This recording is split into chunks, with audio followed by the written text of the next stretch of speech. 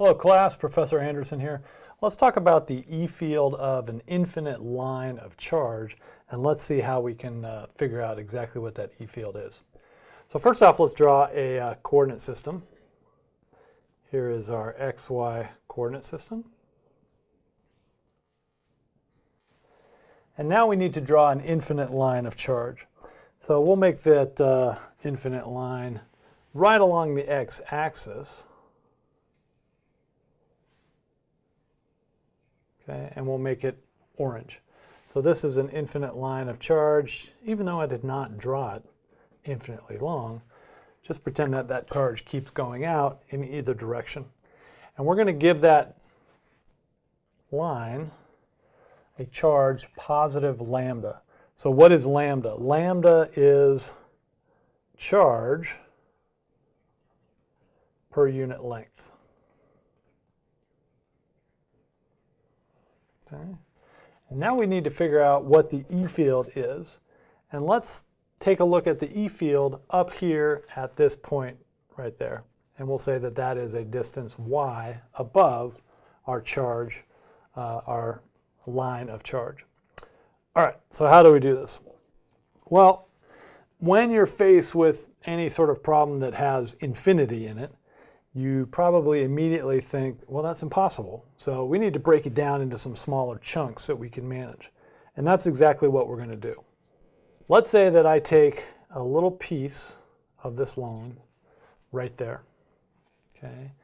And that little piece of line has an amount of charge in it, positive Q. Now, positive Q charge means that electric field lines are coming out of it.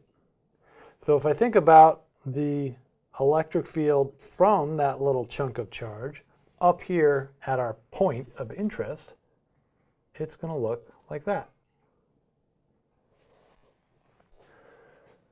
All well and good. But what about the idea that we have an equivalent charge right on the other side? So if I go over here, I can pick any mirror image of that thing, and that's also going to have positive Q,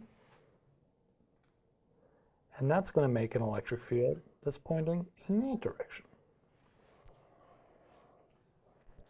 So if I take just those two pieces of charge, and now I look at the net field up here, what do I get? Well, the horizontal components are going to cancel. The vertical components are going to add. We'll make our axis a little bit longer there. And so we're going to get a net electric field that is going up.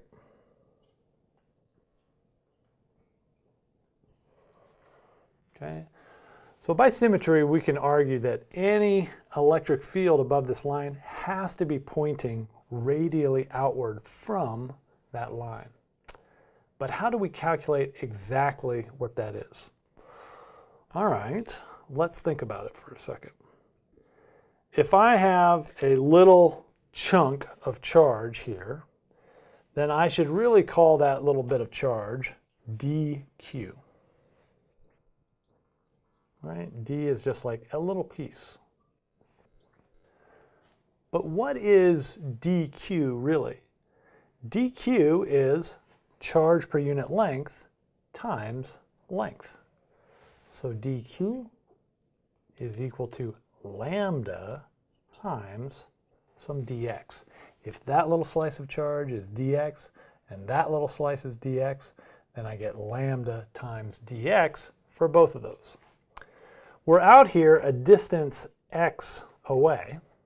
We're up at a distance y. So let's see if we can calculate what the E net is for this configuration, and then we'll see how we can expand that to plus and minus infinity. All right, this gets a little tricky, so hang in there. Let's do this E field right here and figure out what the components of it are. So I'm going to take this one, I'm going to blow it up a little bit. It has a vertical component, E sub y, and it has a horizontal component, E sub x. We already said that we're not going to worry about the horizontal component because those are going to cancel out. It's really just that vertical component that we're worried about. Let's do one more thing here. Let's make this angle theta. And that angle is also, therefore, theta. All right. If that angle down there is theta, then this angle's theta. What about this angle right here? Is that one theta? No, it actually turns out that this one right there is theta. Okay, and you can convince yourself of that pretty quickly, right? Parallel line, bisector, parallel line means that one has to be theta. So let's not worry about this angle, but let's worry about this E sub y.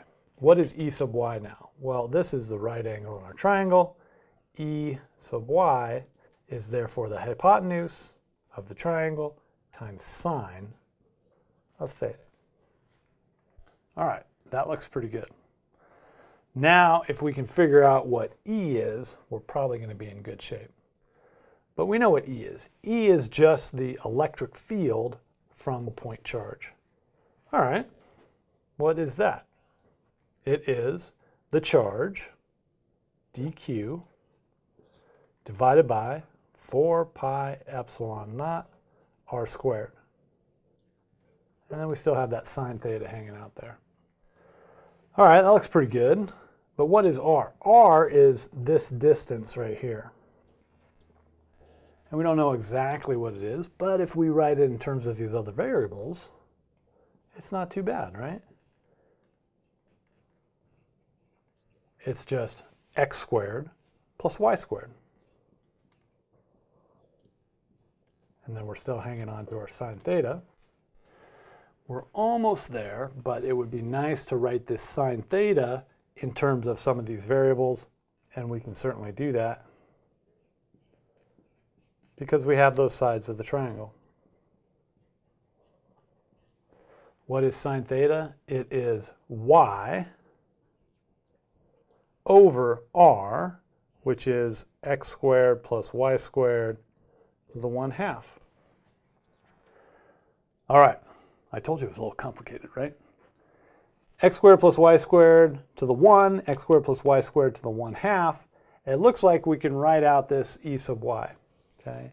And to be technically correct, we're going to call this d E sub y, and it's going to be twice this value. Why? Because we have 1 from this pointing to the right, we have 1 from this pointing to the left. They both add up vertically.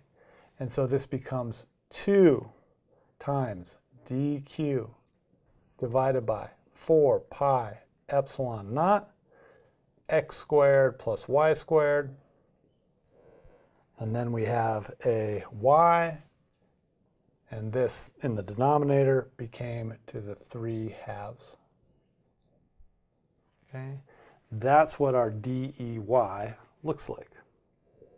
Now, how do we find the net electric field from all this stuff, from the complete line? Well, that is pretty tricky. The way you do it is you integrate both sides, right? If I want to find the net electric field up there, I have to integrate dEy over all the contributions here, which means I have to integrate this thing to dqy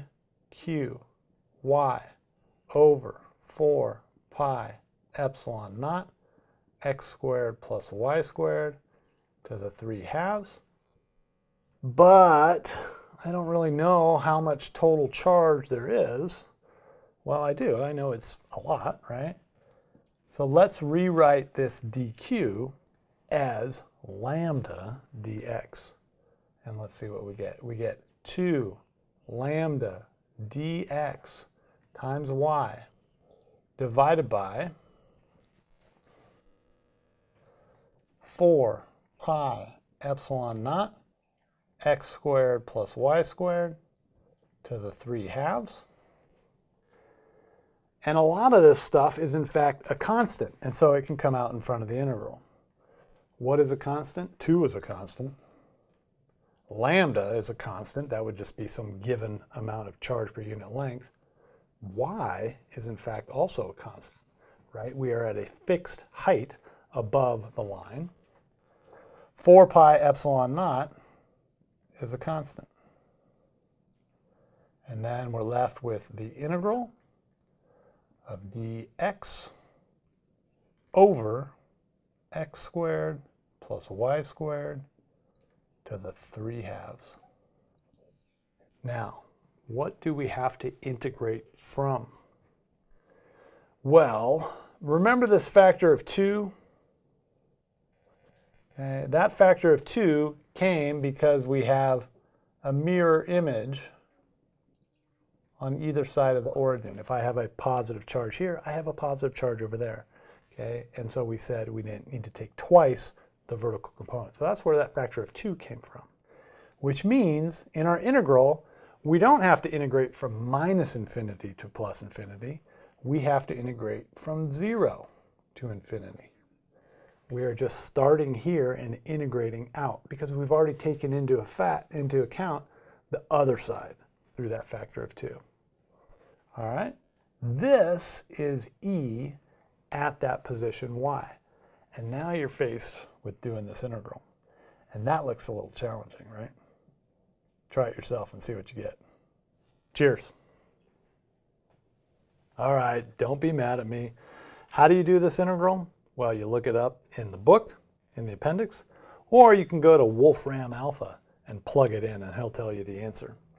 I'll just tell you what the answer is. What is the electric field a distance y away from a line charge? It's the following. We still have that constant out there, 2 lambda y over 4 pi epsilon naught. This whole integral, in fact, simplifies to 1 over y squared. Remember, y is a constant. You're integrating over x. So look up how to do this integral. It works out to be 1 over y squared. And therefore, one of those y's cancels out, and we get the following. Lambda over 2 pi epsilon naught 1 over y. What's the electric field a distance y away from an infinite line charge? It's that right there. And it's sort of interesting that it falls off like 1 over y. Remember the point charges fell off like 1 over r squared? This thing falls off like 1 over r. What about a plane? As we're going to see, a plane, in fact, has a constant electric field above it. All right, that's it for now. Hopefully that's clear. Cheers.